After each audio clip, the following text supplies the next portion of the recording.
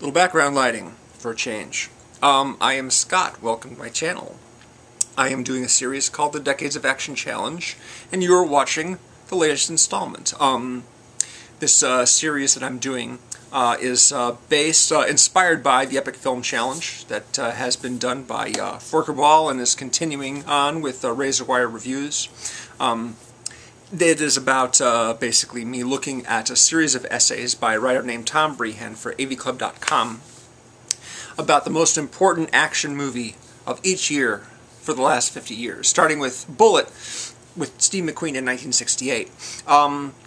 Brehan's evaluating basically each of these movies based on their cultural impact, their success, their critical regard, and other variables. I'm on 2011. Which means that after this video, I'll only have 5 films left to go. 2012, 13, 14, 15, and 16. Sorry, actually 6, because there's this year as well. You might pick something for this year. Anyway, Fast 5. Fast 5, of course, is his pick for 2011. Fast 5 is the latest, well, was at that time, the latest installment in the Fast and Furious franchise, which I'm sure you're all quite familiar with, starting with The Fast and the Furious, which was also on Brehan's list for 2001. Went on to Too Fast, Too Furious, Fast and Furious Tokyo Drift, Fast and Furious, and then Fast 5 became kind of like the Avengers of Fast and Furious a year before the Avengers movie came out, because they got not only the main people from the Fast and Furious to return, but also a whole bunch of supporting characters from the other movies. You had Tyrese and Ludacris, who were in the second one. You had Kang, who is in the Tokyo Drift movie, set in Japan, of course. And then you had, from Fast and Furious, Gal Gadot and 2 other guys whose names I don't know because they were only ever in Fast and Furious and Fast 5. Sorry about that. Gal Gadot, of course, or sorry, Gal Gadot. I'm not sure how to pronounce her last name. Played Wonder Woman earlier this year. She's playing her again in Justice League. One thing that Justin Lin, the director, decided to do was rewrite everyone's personal history so that they are all expert in weapons and technology and combat and things like that, rather than just really good with cars. Of course, you had Dominick Toretto, who's played by Vin Diesel, and Brian something or other, Brian O'Connor, right? Former federal agent. Now he is basically the opening sequence. He and Vin Diesel's sister, who he's in love with, break out. No, not Vin Diesel's in love with her. Paul Walker's in love with her. Jordana Brewster's character. They break him out of a prison bus and run off to Rio de Janeiro, where they they get entangled up with the drug lord there, the drug lord in the city, who's played by a guy named Joaquim de Almeida. He was the bad guy in Desperado, the Robert Rodriguez movie, and also Clear and Present Danger with Harrison Ford in the 90s. Very, very cool actor to play a villain, because he's got this very deep, gravelly voice. He's good. He's really good. Another addition to the cast, of course, is this was the first movie to recruit Dwayne Johnson into the fold. Dwayne Johnson, of course, plays a DEA agent. In the opening set piece, Vin Diesel and Paul Walker, they are working with a guy that they know in Mexico, I think, to steal some high-priced cars. It turns out one of them contains a microchip, which has all this drug cartel information on it. Why they don't just, like, you know, put it in an envelope and mail it somewhere, I don't know. It's being transported in a very, very fancy car. When they steal the car, they come on the drug lord's radar. Anyway, so once that occurs, then, you know, a couple of DEA agents get killed by the bad guys. Not Vin Diesel and Paul Walker's fault, but they get blamed for it. And so this guy, Hobbs, he goes to Rio with his squad, Hobbs being the Dwayne Johnson character, to track them down. And is a very determined, kind of reminds me of the Russell Crowe character in Les Miserables. It doesn't matter, whether these guys are good or bad. He's, he's going to bring him in no matter what. No. Actually, Brehan compared him to, like, Tommy Lee Jones in The Fugitive, except way more jacked. Brehan's like, this is the first guy to leave the professional wrestling and then get more jacked after that. Yeah, he's got some good moments. He's got some of the best lines in the movie. My particular favorite being when he's talking about doing surveillance on a businessman. He says, every time this guy goes to the bathroom, I want to know how many times he shakes it. That's just one of the best lines ever. What's interesting about this movie is that the sort of the objective changes a lot. It starts with them just basically wanting to steal cars for some extra money, but when they get attacked by this cartel guy, they end up going on the offensive and figuring out where he keeps all of his cash for his illegal business, the drug distribution, and then figuring out how to steal it.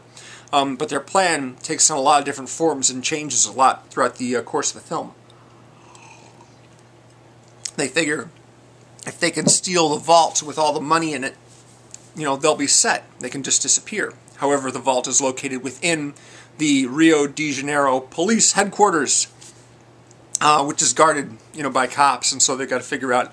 They go through a number of different versions of the plan before finally deciding, hey, we'll just, ram through the wall and hook up the cables to our cars and drag this 10-ton vault, which is full of money, packs of money, through the streets and get away like that, right? Sure, okay. It's no secret that these movies play fast and loose with the laws of physics, but that didn't bother me so much as the fact that they just had very little regard for all the bystanders in this movie. It's impossible for me to believe that they dragged this safe through the streets, smashing cars and into buildings all the way, and no innocent bystanders got hurt. They were talking about how, the drug guy, the drug lord's an exploiter of all the people of Rio, and everything like that, and we need to, cut his legs out from under him. But do they, give any of this, millions of dollars to the people? No, they keep it for themselves. They give it away to some people that they actually know in person. And also there's some cold-blooded killing on the part of the heroes, and it's just that they act incredibly recklessly. Of course, you have an action movie like this with crowd-pleasing set pieces, innocent bystanders just become sort of an afterthought, and whether they're blowing up a train, or smashing up a bunch of cars by swinging a safe that they're dragging along through the streets as it crashes into one row of parked cars after another. Apparently we're supposed to believe nobody is actually getting hurt here, which is a little stupid, and it's kind of hard for me to really buy into. The sixth movie avoids this rather neatly, and so I prefer that. I prefer that one. It's my favorite of the series. I would be a real hypocrite if I expressed a lot of disdain for the series as a whole, because I've gone to see movies 5 through 8 in the theater. I've seen them in the theater, and when they do 9, I'll probably see that one too, because I'm always eager for a really, really great set piece, and I want to experience it on the big screen. And I didn't, I'm not like a fan of the series, but I have gone to see them, so I'm not going to go, these movies suck, because some of them are fun. 5, however, despite the fact that Brehan likes it the best out of the series, and most people, if you ask them, will go, what's the best Fast and Furious movie? They'll probably say Fast 5. It's not mine, because there's, some serious things that the heroes do wrong in this movie that I'm just not cool with. Elsa Pataky is also in this movie. Forgot to mention her. She is Chris Hemsworth's wife in real life. She did a doubling for Natalie Portman, the second Thor movie, on occasion. And she is a cop, basically, in Rio, who is fresh out of the academy. And Hobbs recruits her because she hasn't had the opportunity to be corrupted and be bought by the criminals to look the other way and such. Which is kind of funny, because in the 6th movie, he recruits another woman to join his team, and it's like the exact opposite. She's definitely corrupt. She's definitely working for the bad guys. So it's just like, I really like, you know, a lot of the set pieces in 6. That's why I bring it up.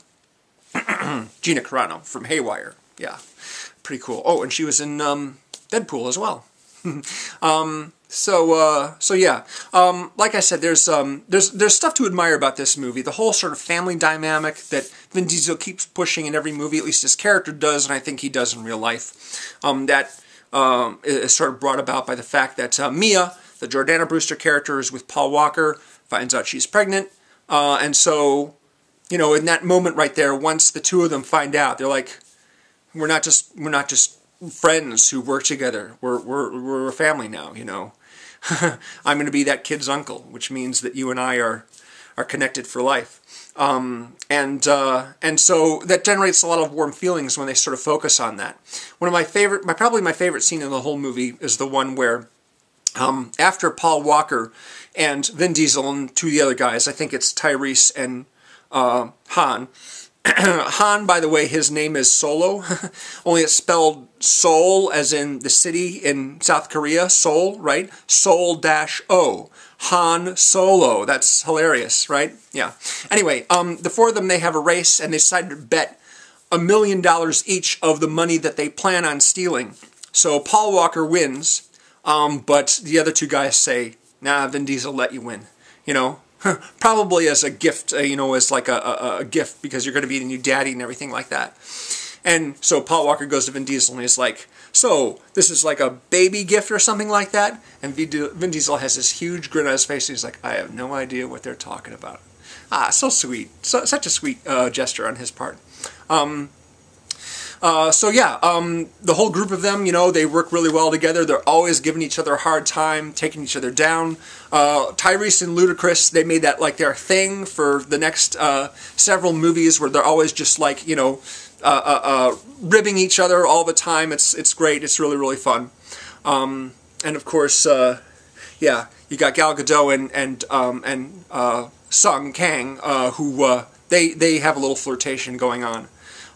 Which means that the third one actually takes place after the 6. Right, yeah, it takes place between 6 and 7. So, you know, as long as that's in place, then the timeline is just fine, and we won't have any paradoxes with Wolverine and Rogue or anything like that. Anyway, gone on for a while about a movie that I'm not really a big fan of. I apologize for that. Sorry for taking up too much of your time. But again, I'm watching each one of these movies and making a video about it. That is my little series, which will be wrapping up in December. Like I said, I've got 6 left to go. Starting with next week, 2012, that will be The Raid Redemption. After that, it is Snowpiercer, and then John Wick, that's 2014. And then we'll have the selections for 2015, 16, and 17, and that will be the end of it. And I will make videos on those once I find out what they are. If you'd like to see any more of these videos that I'm doing for this series, the link to the playlist is in the description below, as is my Facebook page. Thank you again very much for watching, and I will see you next time. Appreciate it.